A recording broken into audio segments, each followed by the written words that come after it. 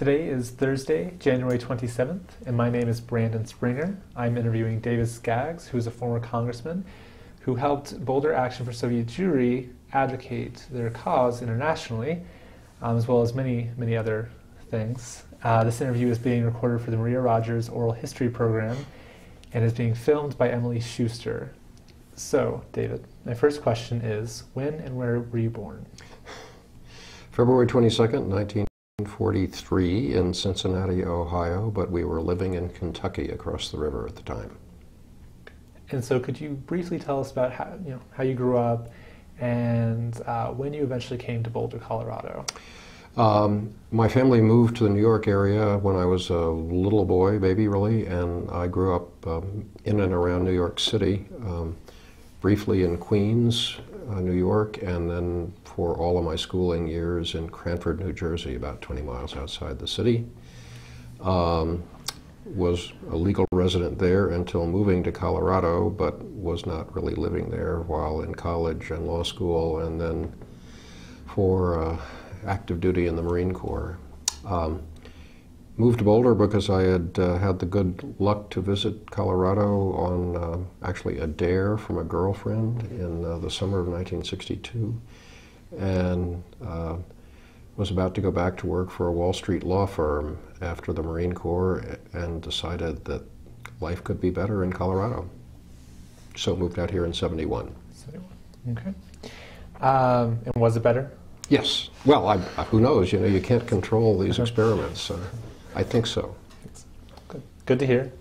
So tell me, when did you first meet Bill and Sarah Jane Cohen?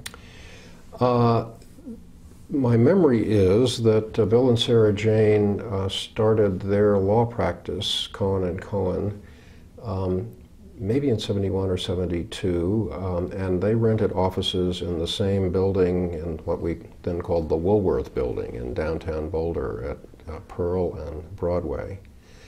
And the firm I worked for was in the same building, and we got to know each other probably going to the restroom. I'm not quite sure. Excellent. And how did your relationship with him evolve? Well, we had political sympathies that were nicely aligned, and then I'm also remembering it may have been that Bill recruited me to be co-counsel with him in a lawsuit against Alex Hunter, who was at the time the district attorney in Boulder County, but also had an investment in some, I think, low-income housing in Lafayette or Louisville, and there was a case that emerged out of that. I can't even remember the facts. Bill would know. So we worked together on that. And then, as I recall, did some work together on Tim Wirth's campaign for Congress in '74 when I was essentially managing the campaign in Boulder County. And how did you get involved in the Wirth campaign? I was, at the time, the chairman of the Democratic Party for the 2nd Congressional District, so that sort of naturally threw me into contact with Tim when he was first scouting out a race in '73. And so the Cohens were also working on the campaign? They did. I can't give you a play-by-play of exactly what they did and when they did it, but you know, we were involved together, yeah. And what are some of your memories of the campaign? Well, it was a come-from-behind operation. People these days don't remember, or not many do, that Boulder was a Republican city and county in the 60s and early 70s, and so, and the 2nd Congressional District was as well. So Tim was trying to unseat a longtime incumbent, Don Brotzman. Very tough row to hoe, and 74 was notable because in the summer Richard Nixon was impeached, and the Watergate matter finally reached its climax, and a lot of people that didn't have a prayer of winning, probably including Tim, won in November of '74. So that was kind of the background of a campaign that was a long shot to start with and then ultimately successful. And so we know that the Cohens had held a march for Soviet Jewry at about the same time. And Tim Wirth had been involved in that, and he had marched with them. Do you have any memory of that? I don't. No? I don't. Sorry. Okay. So Tim Wirth wins the election. What happens then for you? Well, I took a leave from the law firm I was with and went to Washington to be Tim's administrative assistant. The title that was used in those days would now be called Chief of Staff. Had a wonderful couple of years working with and for Tim, managed his re-election campaign in 1976. I'm sure I had contact with Bill and Sarah Jane during those months and years, but I can't give you anything more concrete, I'm afraid. And certainly was a great education and training for me in politics and in Congress to be sort of Tim's right hand going through his first term and doing a lot of important reform work in Congress and elsewhere. Mm-hmm. What kind of reform work? Tim was the leader, maybe just one of the leaders, of the effort that was launched after the '74 election by newly elected Democrats to really not quite do away with, but undo the usual seniority system that had really dominated House practice and committee chair selection for ages. Mm-hmm. So for the first time, committee chairs were not just sort of migrated by seniority through the ranks to chairmanship if they lived long enough and got reelected enough times, but instead chairmanships were elected by the full Democratic caucus, which meant that junior members and more reform-minded members had a chance to really hold their committee leadership accountable. Tim was involved in a number of other things, telecommunications, energy, but I think the seniority system upheaval was probably the most important thing to mention. Can you pause for 1 second? So how long did you serve with Tim Wirth in Congress? I was his AA Chief of Staff for his first term and briefly into his second term in 1977. Stuck around to help him hire my replacement. But at the time, I was adamant with Tim that I didn't want to get sucked into a career in Washington and wanted to get back to Boulder. And you did? And I did, briefly. Yeah. And so Tim Wirth decides to run for Senate, correct? Correct. Which was because Gary Hart decided to run for president. Which didn't turn out so well. But did you work on his campaign as he ran for Senate? No, I was busy running for Congress in 1986, so I had my hands full. Again, the complexion of Boulder and that district has changed markedly in the intervening years, but Tim had barely survived re-election in '84. I was running against the guy that almost beat him in '84 when I ran in '86 and was the underdog until the very end and was able to squeak out a win with a little less than 50% of the vote. And what had prompted you to run for that seat? Oh, I think any explanation that any politician gives for why they run for office is inherently flawed, including mine. I found the ability to work on important public policy at the state level. I was in the state legislature until then, and the prospect of doing it nationally was pretty intriguing. It's a cool job, right? You don't do this without, some modicum of ambition. But I had found, I really credit Tim for a lot of this because it was really the experience seeing firsthand what one could do as a member of the House of Representatives if you worked at it.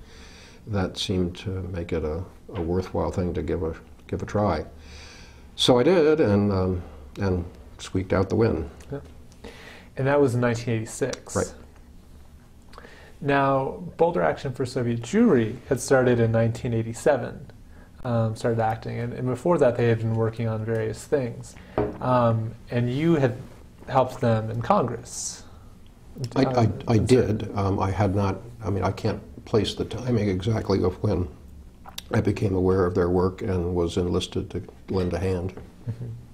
And what sort of things did you end up helping them with? Well, I think before the Aleksandr Nikitin case, which we'll talk about in a while, I think, there were just very specific persons of interest that the committee focused on and asked members of Congress to take various steps in behalf of. So that could be writing to the Russian or the Soviet ambassador, generally signing on expressions of support of one kind or another. I forget exactly when it sort of transitioned into a fairly determined effort to get these cases to be attended to by high-level administration officials, so that when there were negotiations and meetings going on between the Vice President or the President and Soviet officials, that these cases would be on the agenda.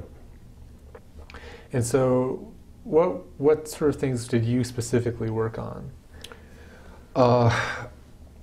I'm sort of patching this together because my memory of it isn't as concrete as you would like it to be.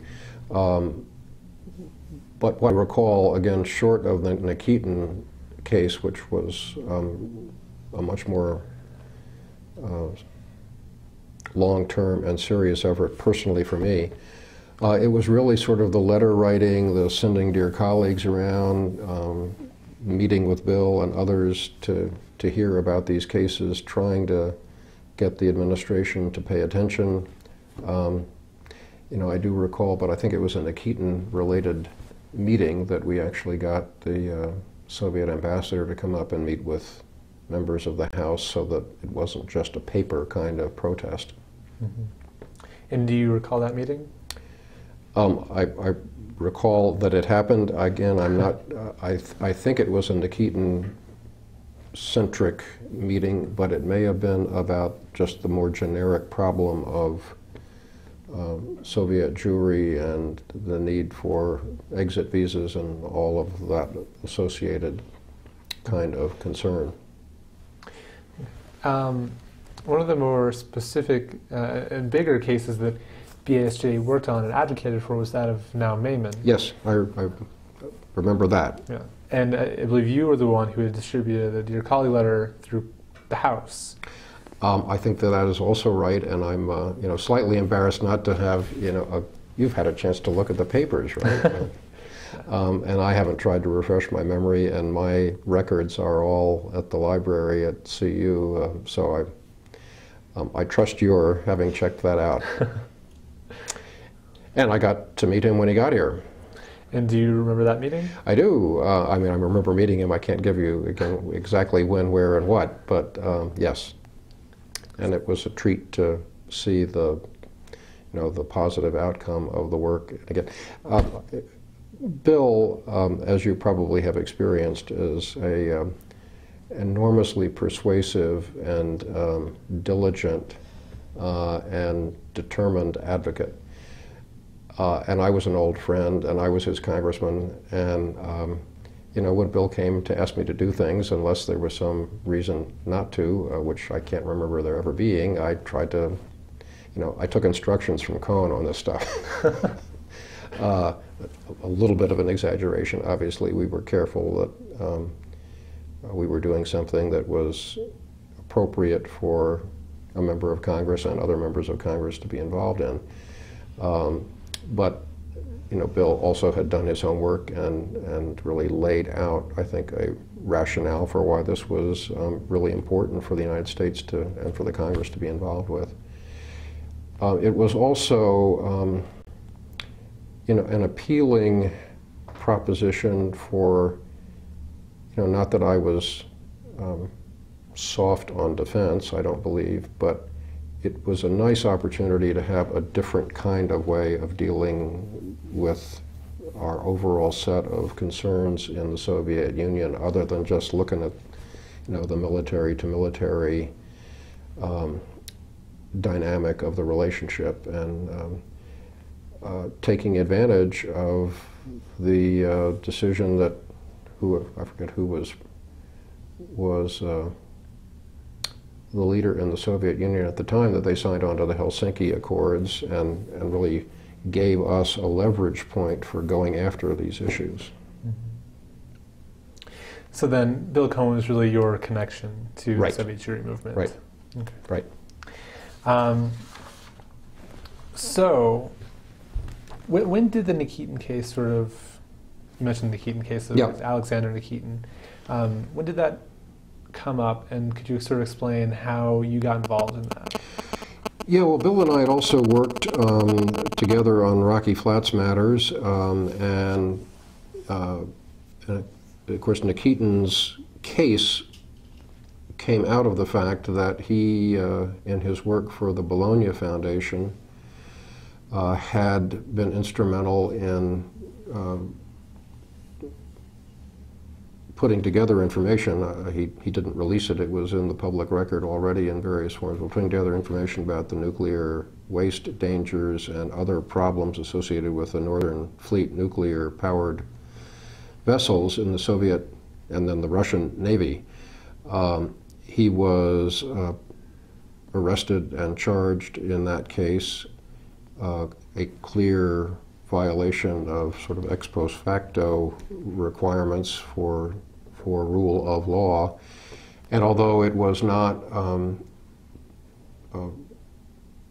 don't know what Nikitin's faith is, but I don't believe he's a Jew, and so I don't think, I don't really remember how how Bill became particularly interested in the Nikitin matter, but he brought it to my attention, and it was a compelling case that really resonated with the work that had been going on by Tim and me and hundreds of others dealing with the eventual closure of the Rocky Flats plant south of Boulder. Bill believed, and we did some investigation to confirm the fact, and there was also, Bologna then had a staff person in Washington that we were dealing with. All seemed to point to the potential good effect of having real attention paid to this case by Congress. So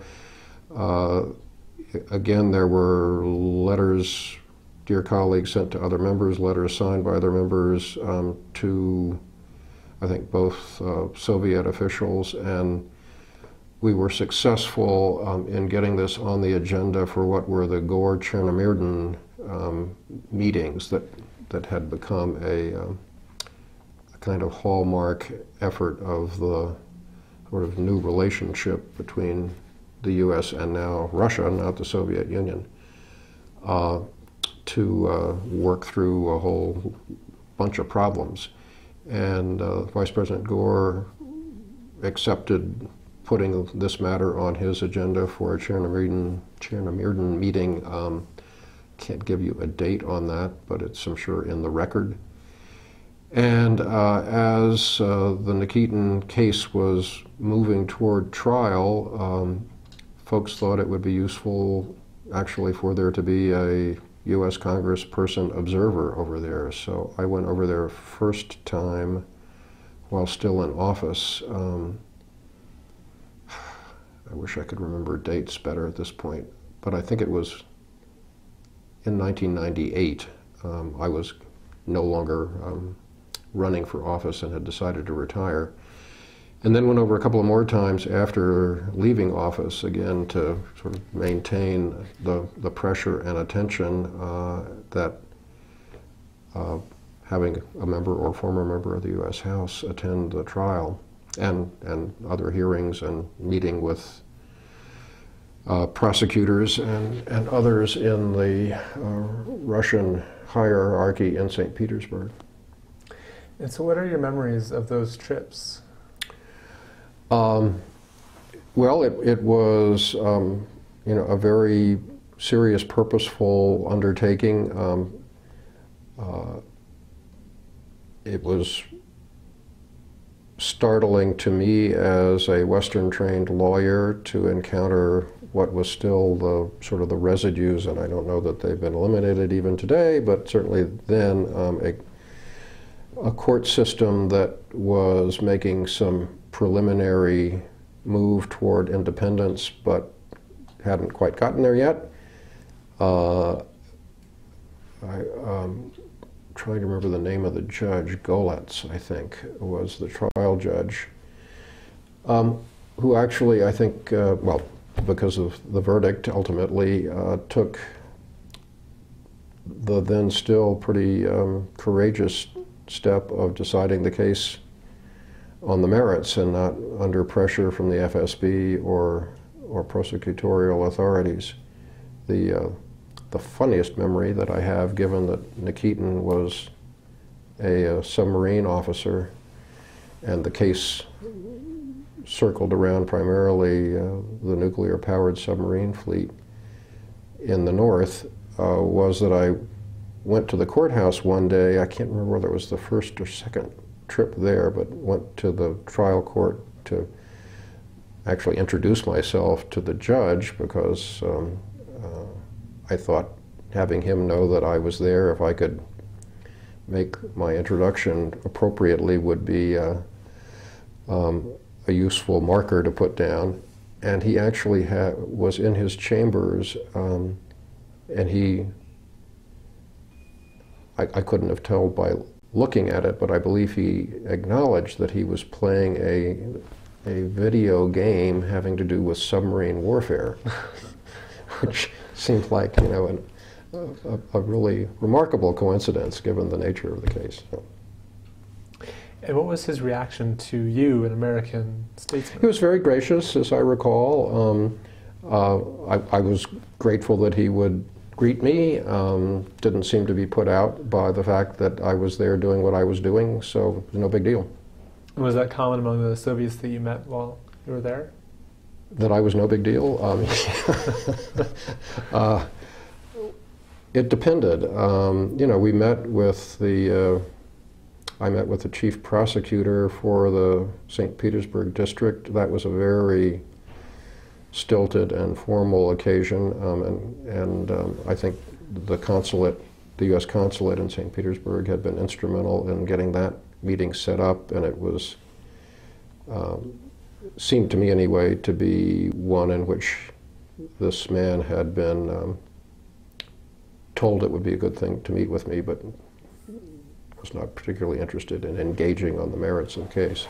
Mm-hmm. And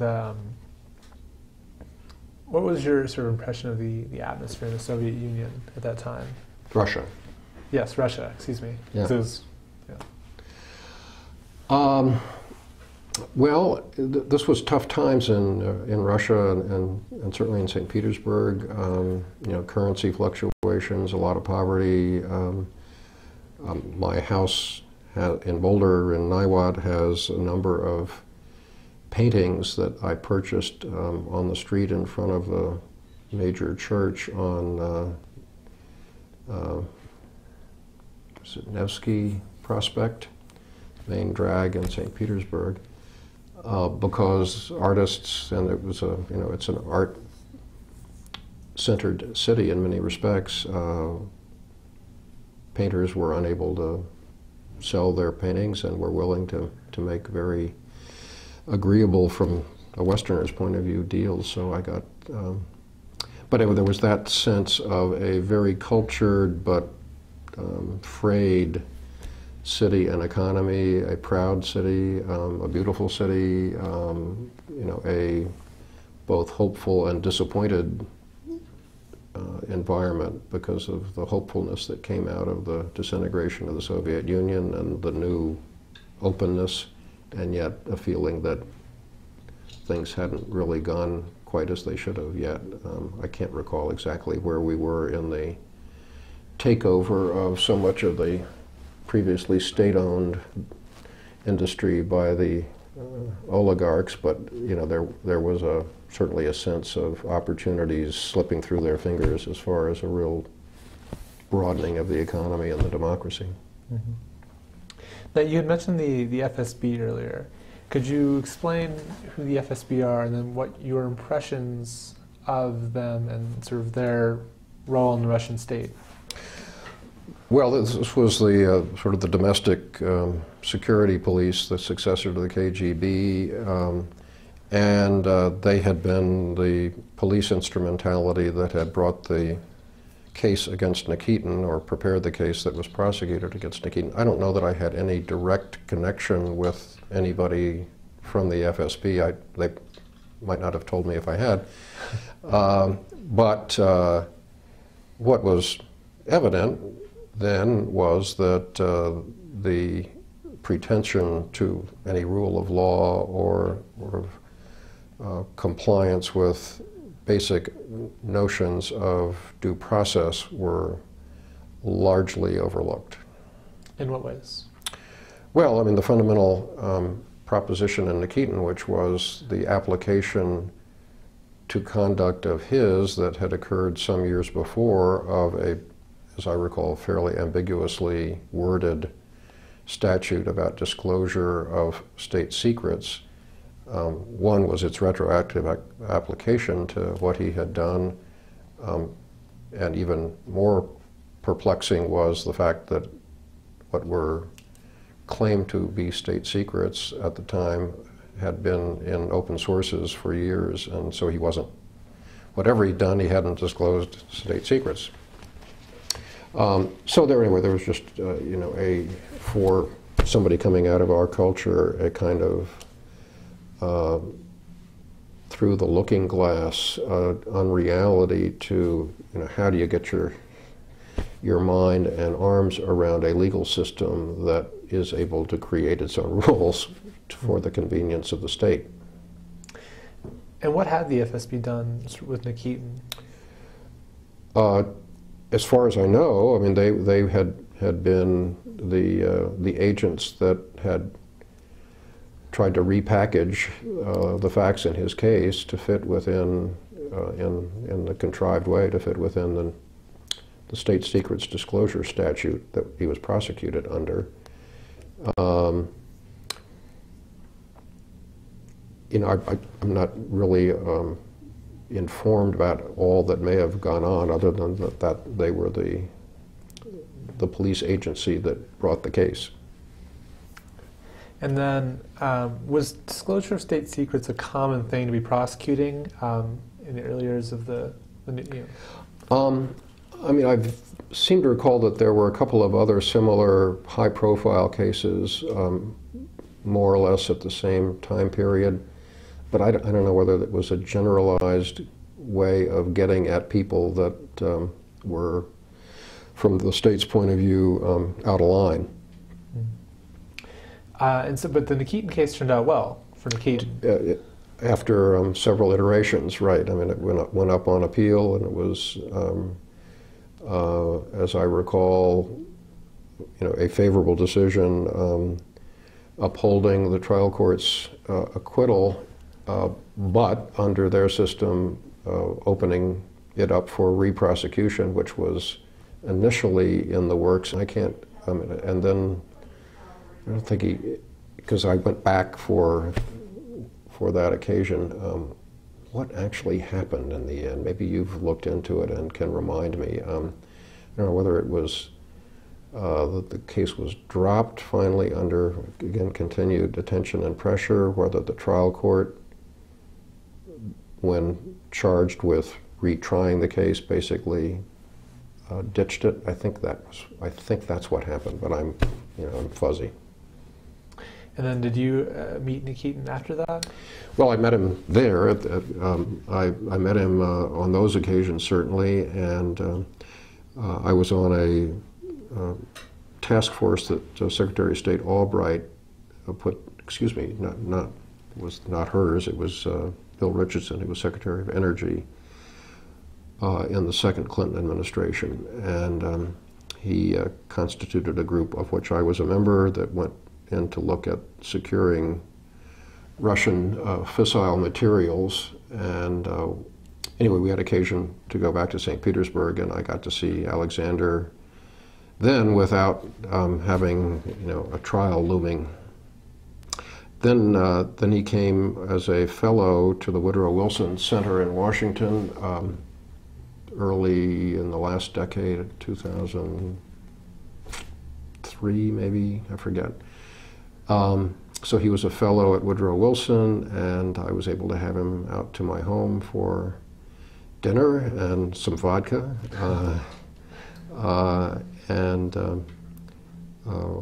Sue Hardesty, who was one of my congressional staffers who had worked very diligently and passionately on the Nikitin case, was able to join us and get to meet Aleksandr as well. So it was a quite warm and affectionate and joyful opportunity to see him in a very different circumstance.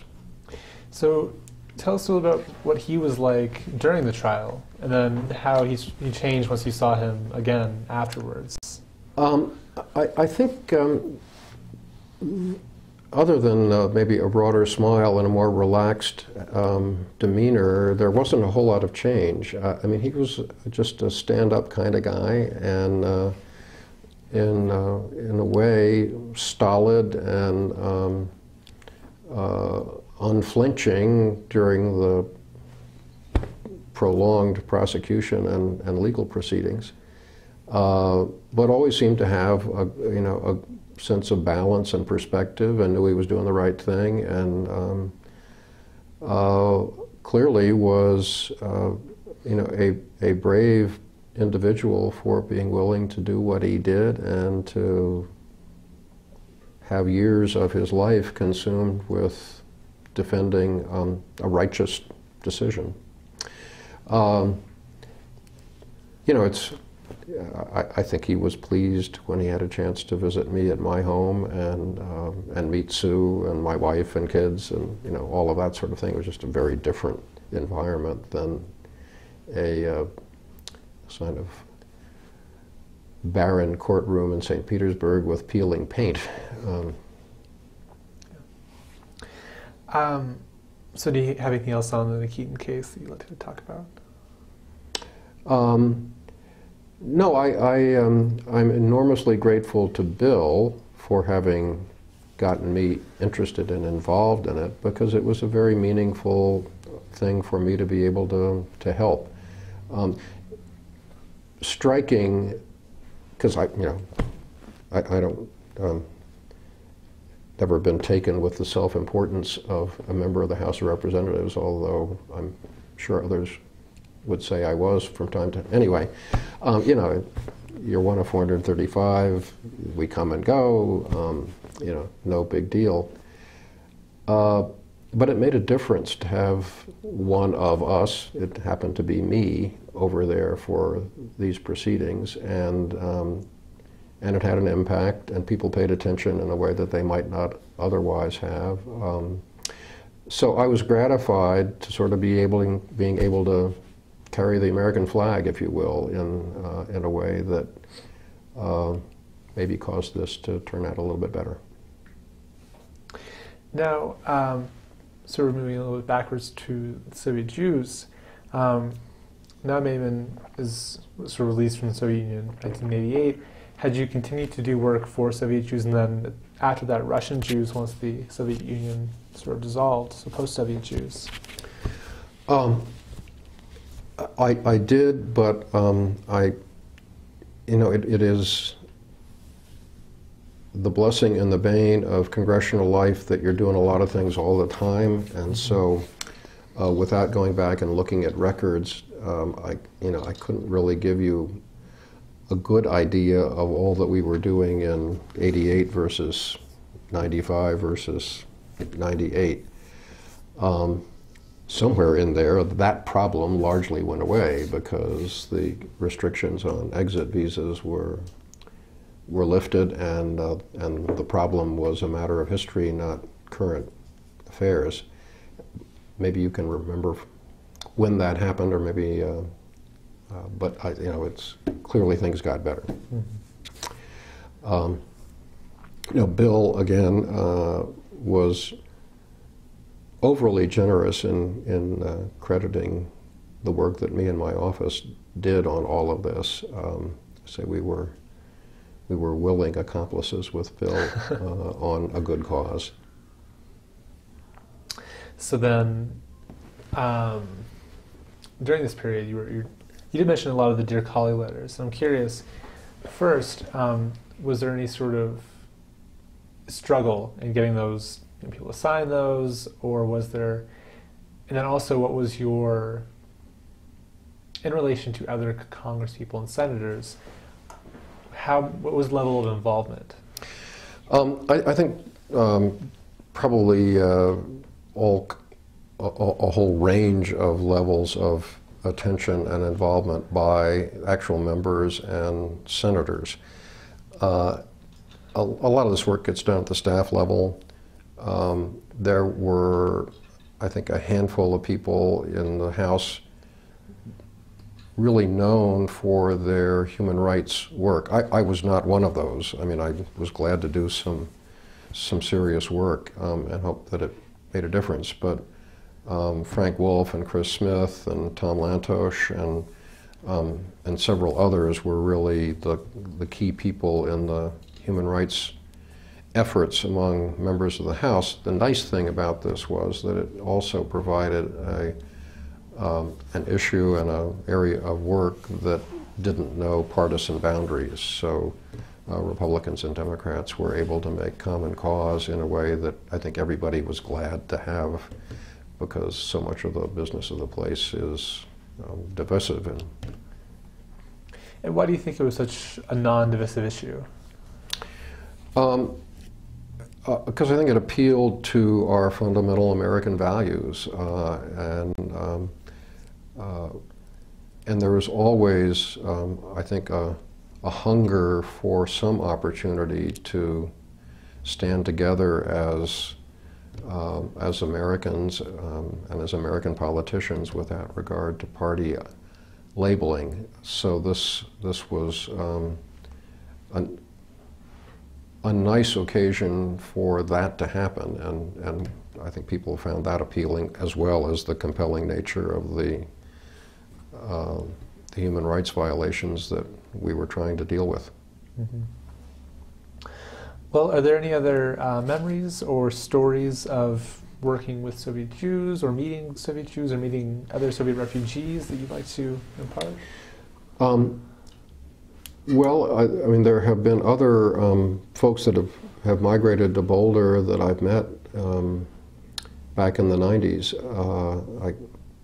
I can't give you a recitation of names and occasions, but it was gratifying to, again, under the auspices of Bill and other of his colleagues in the community, to see the positive results of a lot of hard work. And you're too young, if I can say this, to appreciate as fully and as viscerally as those of us who grew up in the Cold War years. Seeing the wall come down in the fall of '89 was absolutely a miracle. I went over again with Bill Richardson on a congressional delegation under the Helsinki Commission work to monitor the East German elections in the spring of 1990. These were things that we would never have dreamed were possible when I was your age, and growing up in what seemed like a permanent state of affairs between East and West. So getting to play even a minor role in facilitating the transition was, wonderful. And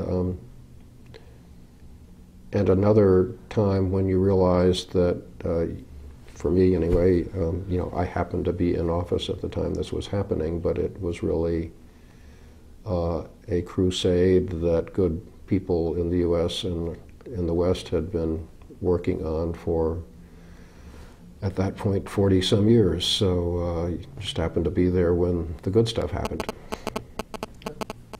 And then how long did you serve as a U.S. congressman? 12 years. 12 years. So that would mean you were until 1998. 98? I mean, technically, you leave office in January of '99, in my case, so yeah. And then what did you do after that? I started a Center for Democracy and Citizenship, a little nonprofit operation that was affiliated with the Aspen Institute in its DC offices, and then moved a few years later to another home at something called the Council for Excellence in Government. But this was an effort to get at some of the root causes as I had experienced them as an elected official in the fragility of American democracy and our attention to our own democratic system and the problems that come from neglecting civic education, getting young people involved in politics. So it was a chance to kind of work on those public policy issues from the outside, having experienced some of the what's the right word? The gradual, incremental lowering of the vitality of our own democracy over the years, and realizing that needs attention all the time. And I did some lawyering and some teaching at the University of Colorado. What did you teach? A little bit of constitutional law at the law school and political science. And then how did you get to where you are now? Well, in the, I guess it was 2004, my wife and I had always wanted to get back home to Colorado, even though we stuck around Washington for a while after Congress, and had bought a piece of property out north of Niwot, and finally, the kids were grown and married and so on, and we decided it was time to come home, which we did in '06. Governor Ritter was elected in the fall of '06 and unexpectedly asked me if I would be willing to head up the Department of Higher Education. So I did that for 3 years, ending a year and a half or so ago, and ended up being affiliated here with this law firm about a year ago, and have maintained a couple of different involvements in the federal government. So I have been chair, am now co-chair of something called the Office of Congressional Ethics that Nancy Pelosi set up to help the House of Representatives adhere more truly to its code of ethics, and also am a board member of something called the Public Interest Declassification Board, which is about what it sounds like it would be about, dealing with how we get classified information out into the public domain. Well, we've covered a few decades worth of history. So is there anything you'd like to go back and touch on? Any other stories that you'd like to relate? Oh, I think we're probably, for your purposes and for my afternoon timeline, have done okay. If you're satisfied, I am. I'm satisfied. Okay. Excellent. Great. Thank you so much. Thank you.